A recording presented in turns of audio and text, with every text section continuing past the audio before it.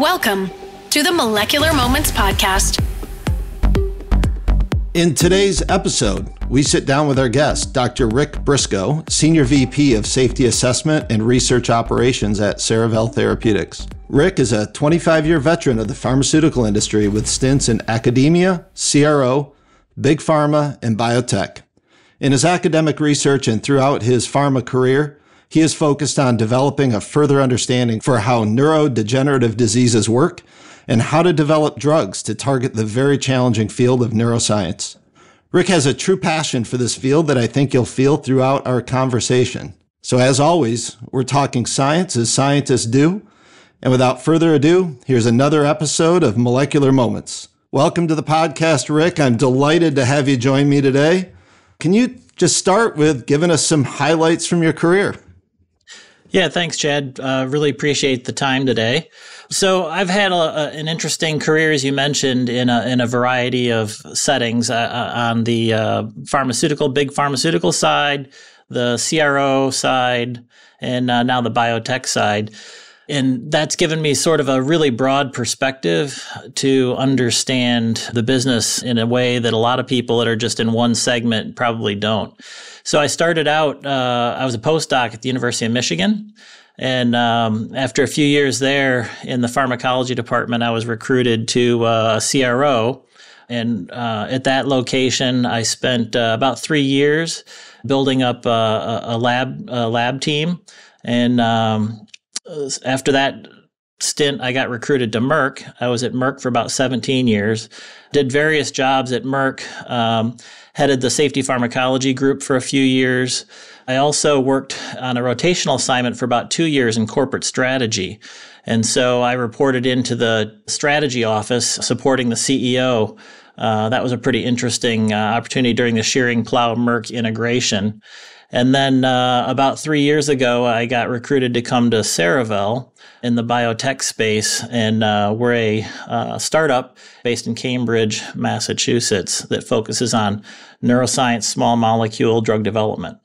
Wow, that's awesome, and a great sort of intro to what you've done. I want to even step it back a little bit, though, because I'm interested in what got you into science. What was your motivation, right? And for those of our audience who haven't figured it out, you're my brother, my big brother. So I was there watching some of the action as you were growing up. And I'd love to hear from you. What got you into science? What was your motivation from early on? We've heard some really interesting stories from some of our guests, and I'd like to hear you tell that side of it as well.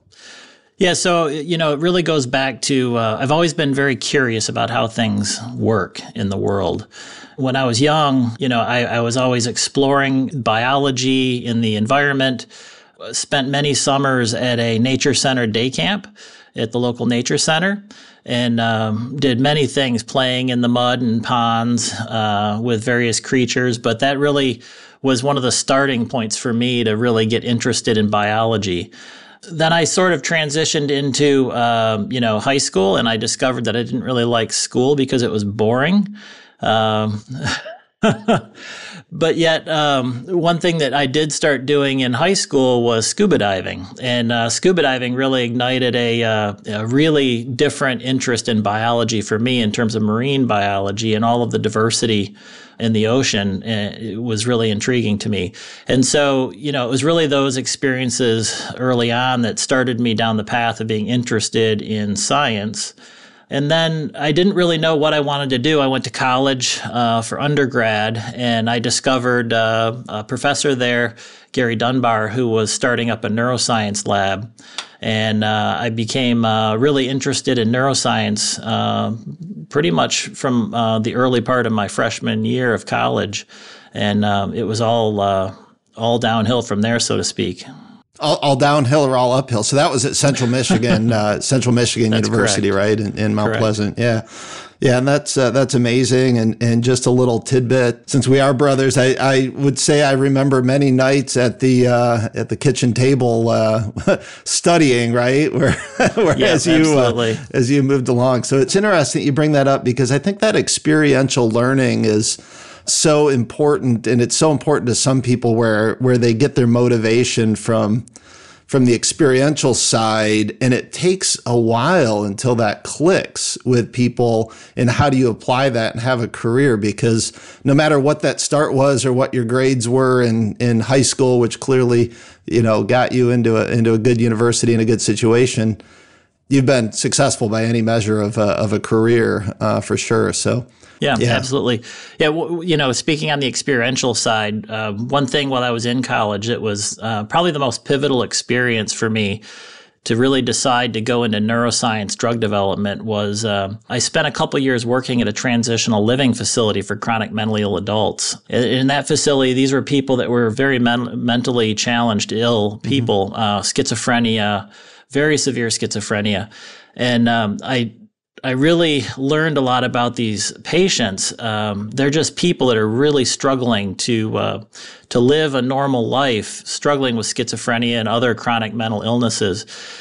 And I saw how the medications they were taking really made an impact, both positive and unfortunately negative, because there are a lot of side effects of those medications. And one patient in particular, she was a really nice person that was really struggling with schizophrenia. And she went on a new medication called Cerevel at the time. And Cerevel's it was a newer antipsychotic that had a lot of promise for tremendous efficacy. And she went from a person that was pretty much incapacitated, not able to live independently. And then she went on Cerevel, and within a couple months was almost back to being able to live independently. It was just a shocking transformation to see. And then I discovered one of the big problems with a lot of psychiatric medicines are that there are potentially bad side effects. And she got a side effect from that medicine called agranulocytosis, which basically causes your white blood cells to die off. And so that's potentially a fatal condition, and she had to go off that medication. And so that experience with that one patient was really the thing I tracked back to wanting to do better for patients. And it really changed my thinking of what I wanted to do long term, and I wanted to develop new antipsychotics. And I've been doing that ever since. Yeah, so I want to hear more about that, because the CNS space is so challenging, right? Anything in neuroscience, any of the drugs in that space are so challenging. So can you just talk in general about what the various challenges are, what the, I don't know if state of the market is the right way to put it, but kind of the state of the market and why, and then maybe leverage that. I'm curious why Cerevel is going to win in that space to the extent you can talk about that as well. Yeah, so, with a lot of indications, like oncology, for example, there are a lot of really good opportunities for accessible biomarkers. There's something, in a blood test that can be developed that can track a genotyping, that can be, identify the tumor type, that really gets to the root of the physiology and the pharmacology you need to treat those indications. One of the biggest challenges with neuroscience is the brain, as we know, is extremely complex and doesn't offer a lot of opportunities for really robust biomarkers. A lot of neuropsychiatric conditions basically have expert evaluation using basically questionnaires that help characterize the symptoms, and then the clinician would put a patient on a given medication. We've gotten better over the years. Now we're using PET tracers to do PET imaging to look at receptor occupancy in the brain. So we can really understand where our medicines are going. But still, that's at a receptor level, and it's not the integrated physiology of the brain. It's really looking at very localized displacement from targets. And so it's really, I think neuroscience is really lacking the ability to have really robust biomarkers. That's been the challenge, I think, overall. Yeah, and the few that are out there are not very specific to a certain disease, right? I think they're more of sort of different brain activity in response to general modifications. I was just reading an article about some different biomarkers for CNS, and the point of the article, without getting into too many details, was really focused on, hey, we found biomarkers that are specific to this particular disease, which was really unique. So, so it continues to be sort of the holy grail. Yeah, absolutely. What we're trying to do at Cerevel, we're really trying to characterize pathways in the brain and modulate receptor systems in a very specific way traditional antipsychotics, for example, often modulate multiple transmitter systems. And, what that causes is a lot of off-target effects or undesired effects. Metabolic syndrome and obesity, are real common. Weight gain is a real common issue with a lot of psychiatric medications. Mm-hmm. And we're trying to modulate in a more specific way than traditional therapies.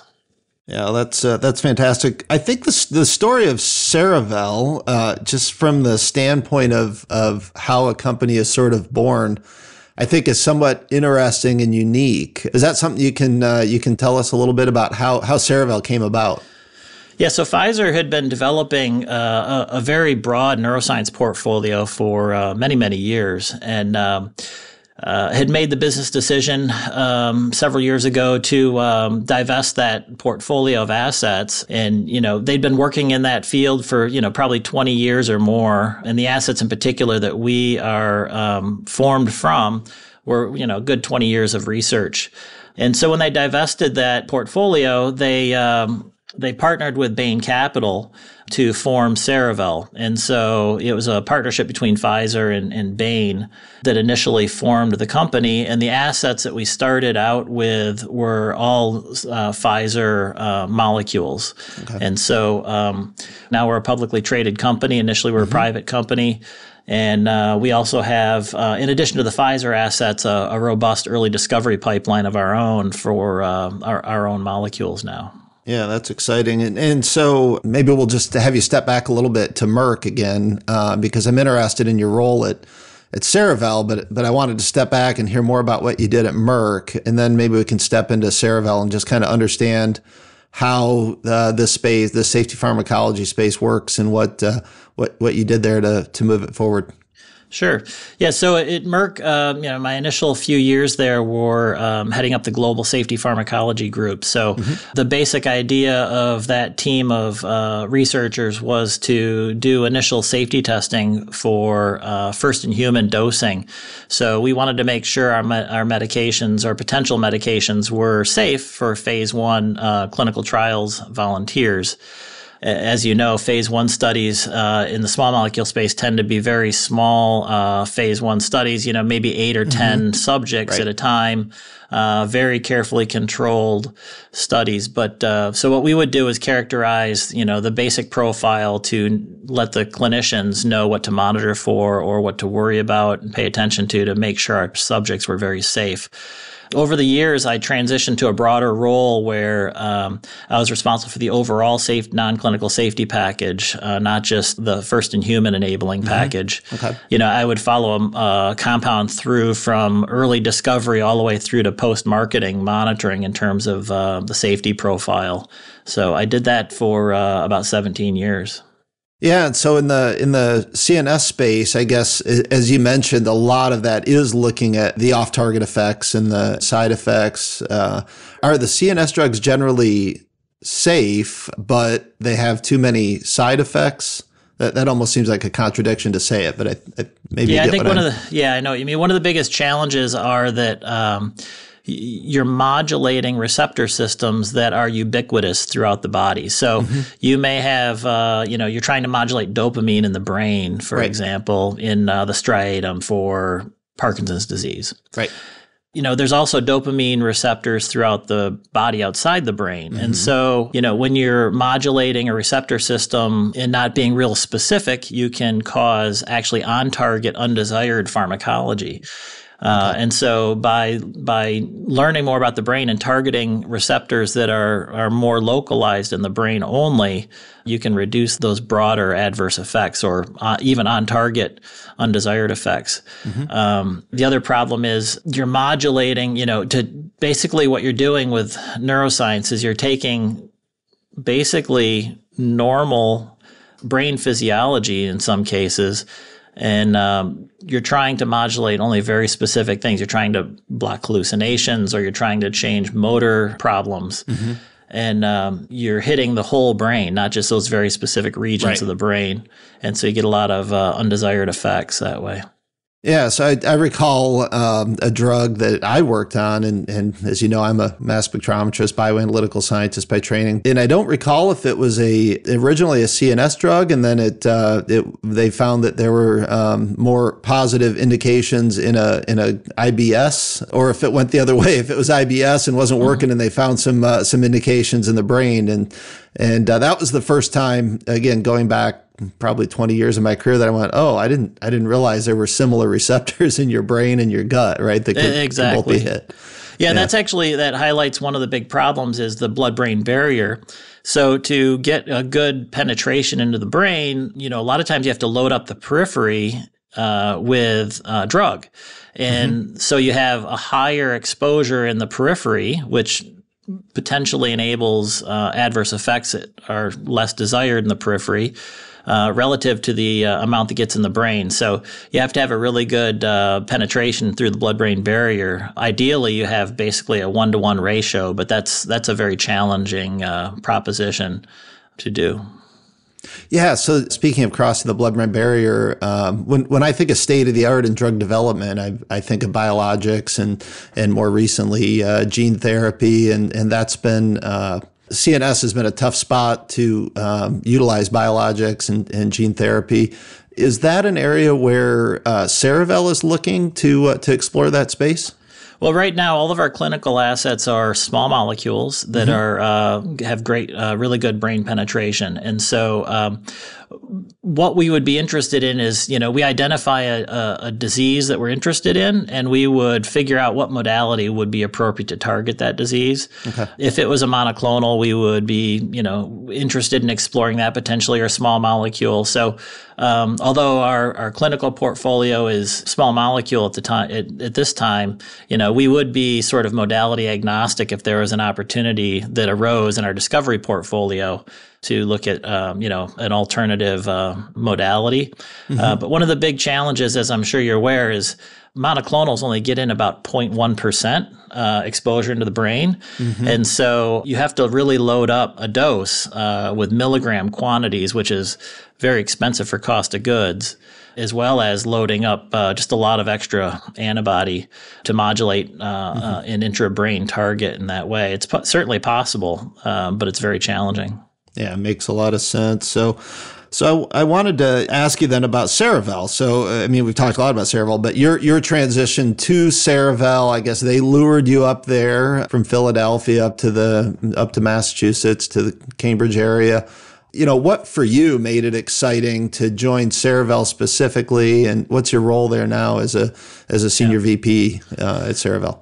Yeah, so what I really learned from big pharma, and it's not just Merck, but I think it's all the big pharmaceutical companies. They have a lot of overhead and a lot of inefficiencies that I really wanted to try and figure out a better way. So the thing that really intrigued me with Cerevel was the assets that it was formed with were very well evaluated, very intentionally designed, very carefully designed by Pfizer scientists.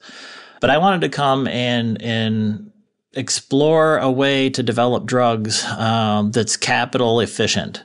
And what I mean by that is the cost of pharmaceuticals, as we know, are very, very high, and it's a big burden to patients. And what I want to do is I want to provide new medicines to patients. We want to make them affordable.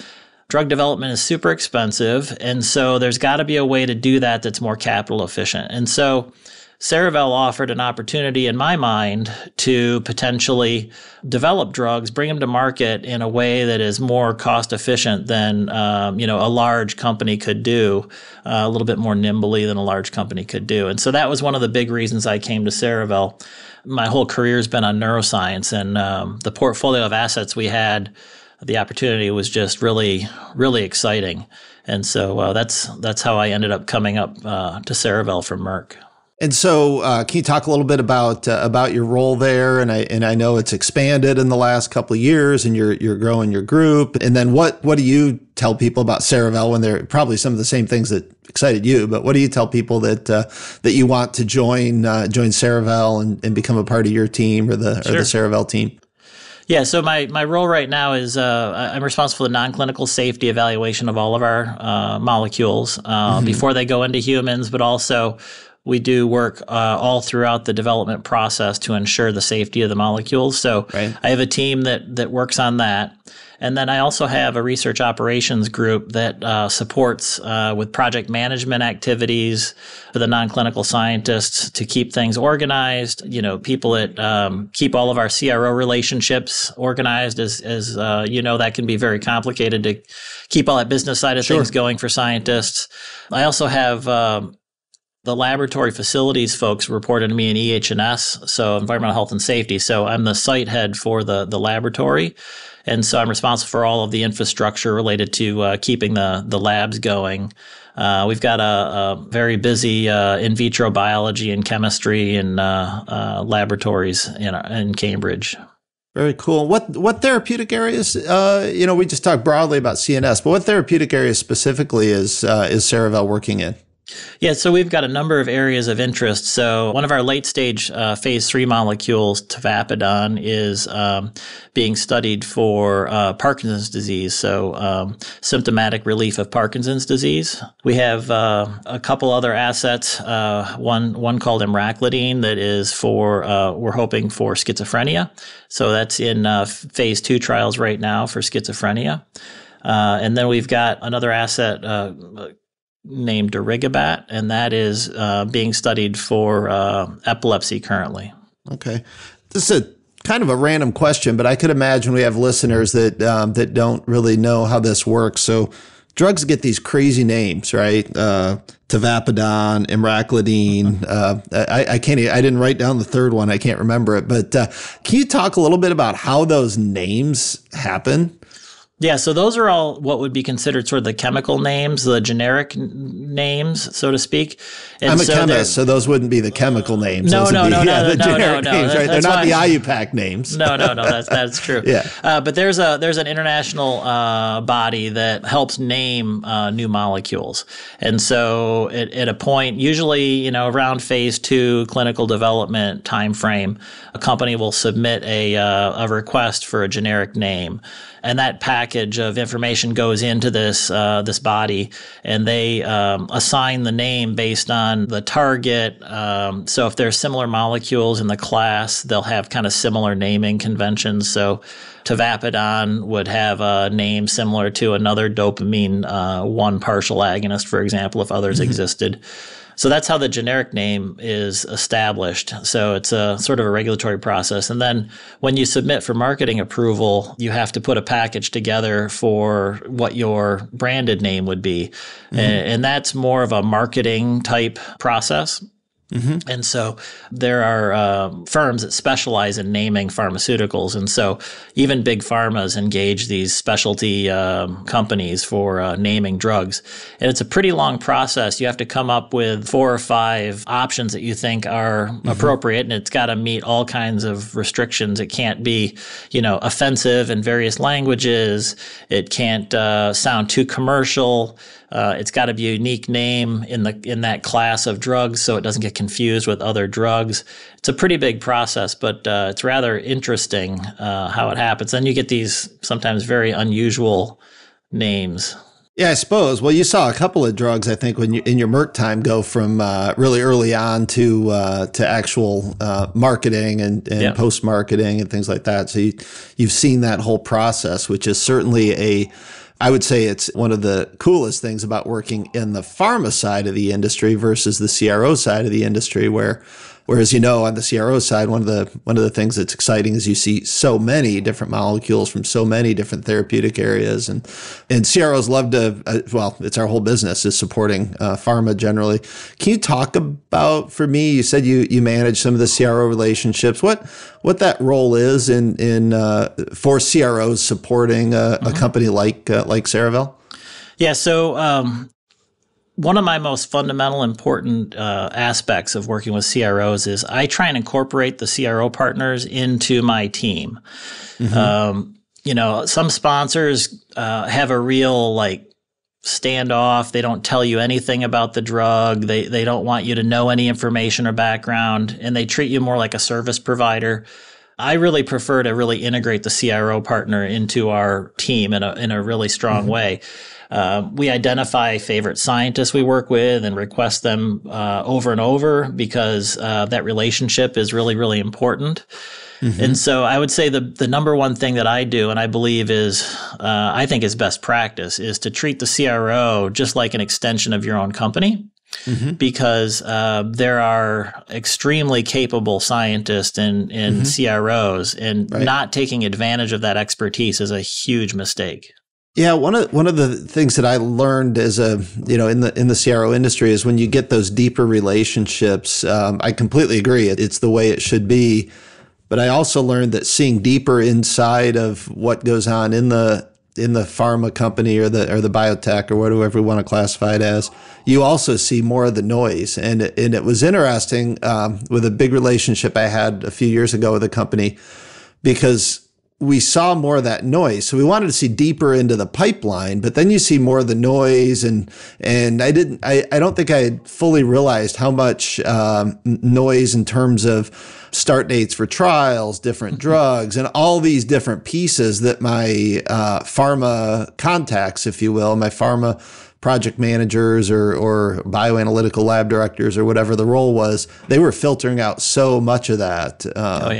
For us. So, yeah, it's because I worked in a CRO on the CRO side, on the service provider side, you only see the frustration of study start dates changing constantly and drug delivery dates changing constantly, and you don't really understand or know why. You just think the partner is being irritating.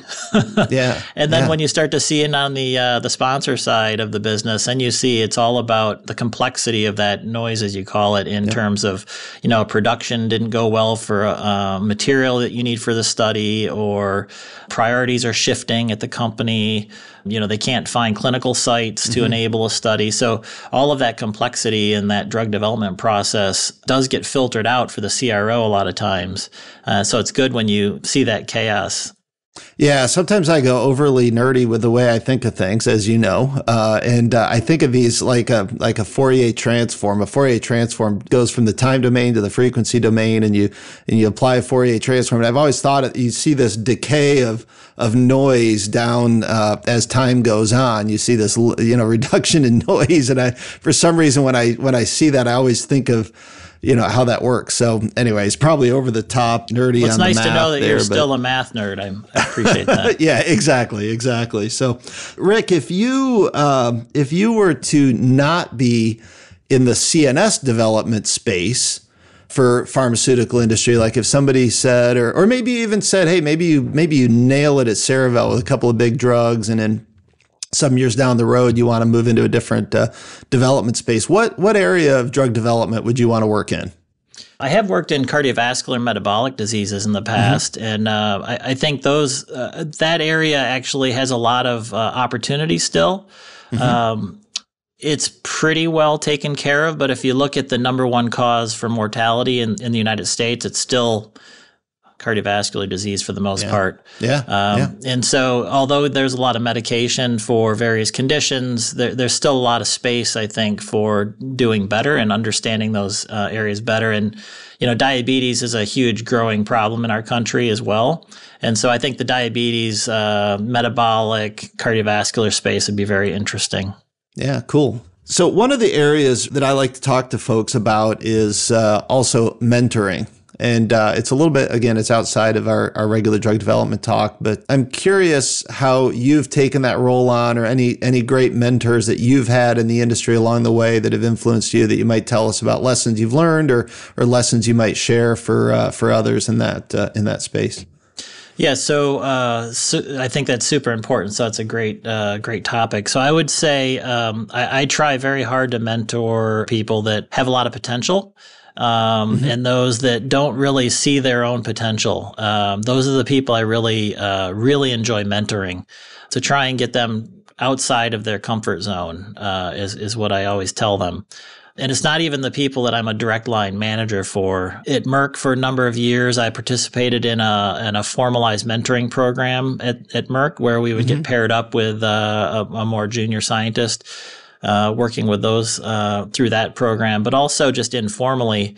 We have college interns at our company, so mentoring the college intern, I stay in contact with some of them over the years. And I just think it's super important to help give them that perspective, how to make decisions for their career along the way. I've benefited from, a lot of really important people in my career, from my PhD advisor at the University of Oklahoma, Dave Gauvin, Gary Dunbar at Central Michigan University, who I mentioned, my postdoc advisor, Gail Winger at the University of Michigan. Those early years were super important to helping me get established. And then through my career in the industry, I haven't really had what I would consider a real long-term mentor, but it's always been people that have kind of taken me under their wing to help me really advance in different ways that I never expected.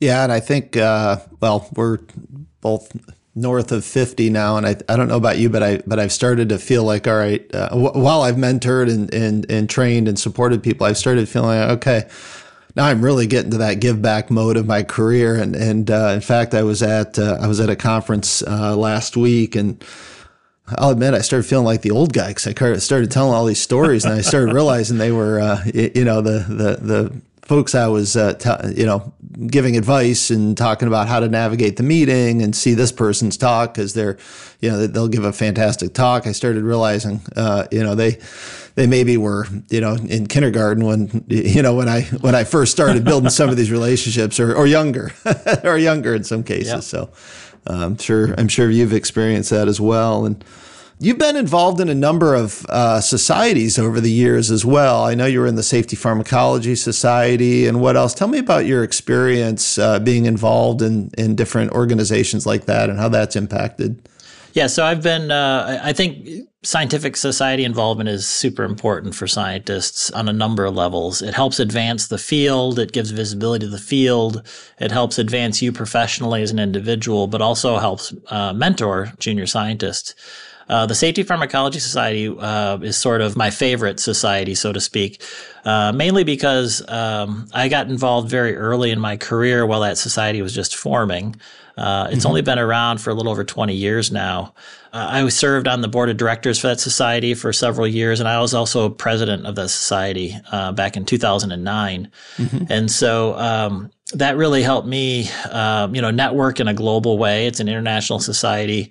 I met lots of people. It really helped give me a perspective of how others are doing things. Drug development's a super complex business, and there's 100 ways you can accomplish the same task. Mm-hmm. And it's important to broaden your understanding of other people's methodologies, and societies really help foster that. So, as a younger brother, I've always been pretty good at trying to get you in trouble, so I stayed out of trouble. So I'm going to ask you a question for mom and dad. What's the number one lesson you learned from mom, and what's the number one lesson you learned from dad? Oh boy, that's a really good one. So, I think from mom, I learned to be a tenacious, never give up fighter when it comes to accomplishing a project. And, one of the things I really learned from her was when you say you're going to do something, failure is not an option. And so I really learned that. And that served me well over the years. It does cause some stress, but, it's helped me fight through a lot of really challenging drug development problems over the years. So I would say that's definitely something I got from mom. From dad, I really got I think a different perspective on, how to deal with people. He's a real people person. And one of the things that scientists really lack a lot of times is the ability to really interact with people in a sort of a way that's more social. And I think I really got a lot of that from him. So I had mentioned to you that I was going to ask you a couple surprise questions, if you will, but you said, hey, you should ask me what's my dirtiest job ever. And so I have to ask because now I'm really curious. So what was your dirtiest job you ever did? Yeah, so I have two particularly dirty jobs. So one dirty job was one that you also did, was detasseling corn. And so if you're from seed corn territory in the Midwest and you're a 15-year-old kid and you need a job in the summer, you detassel corn. At least that's what we used to do. That was a pretty dirty job, spending long days in a cornfield full of mud and dirt and wet and everything that goes with that. Wet in the morning and dry in the afternoon. Yeah, absolutely. And when we were doing it, no bathrooms in the field. No. Why would you have bathrooms for child labor? So that was one dirty job. And if none of the listeners know what corn detasseling is, they should just Google it, and then they'll see, and they'll think we're crazy for having done it. Yep. The other dirty job I had was in college. I did commercial construction as a laborer for a while, and I spent basically the whole summer cutting concrete with a big concrete saw and getting myself covered in concrete dust, jackhammering, and literally digging ditches all summer long. That was pretty dirty. I would come home every day completely covered in concrete dust and dirt and mud, and really learned how to work physically very hard. Also was a really good encouragement to stay in college. Yeah, well, without a doubt. Rick, I've really enjoyed chatting with you, and I find it interesting when I do these discussions because I've certainly recruited a lot of guests that were people I thought I knew well, and I always learn new things about them and new insights. And yeah, that goes for me today talking with you. Certainly, you've been a fantastic big brother mentor to me over the years. Thank you for that. Thank you for joining the podcast today. Is there anything else that you want to add, or any closing comments that you might have before we head off? No, I would just say that I think probably most of the people that you interview are in the pharmaceutical business of some sort.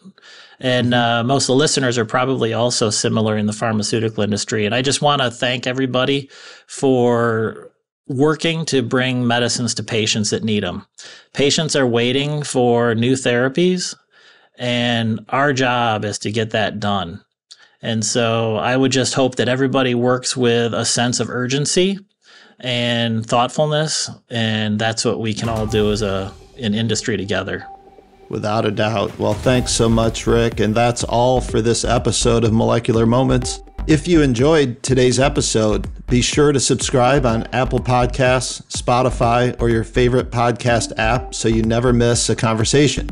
If you'd like to hang out with us outside of the podcast, we have many webinars and other presentations available for your enjoyment and education. Visit BioAgilytix.com to see what's coming up and how you can stay in touch. And don't forget to keep an eye out for more episodes coming soon. We're looking forward to some great guests from across the bioanalytical field and the pharmaceutical development. Thanks for listening to the Molecular Moments podcast.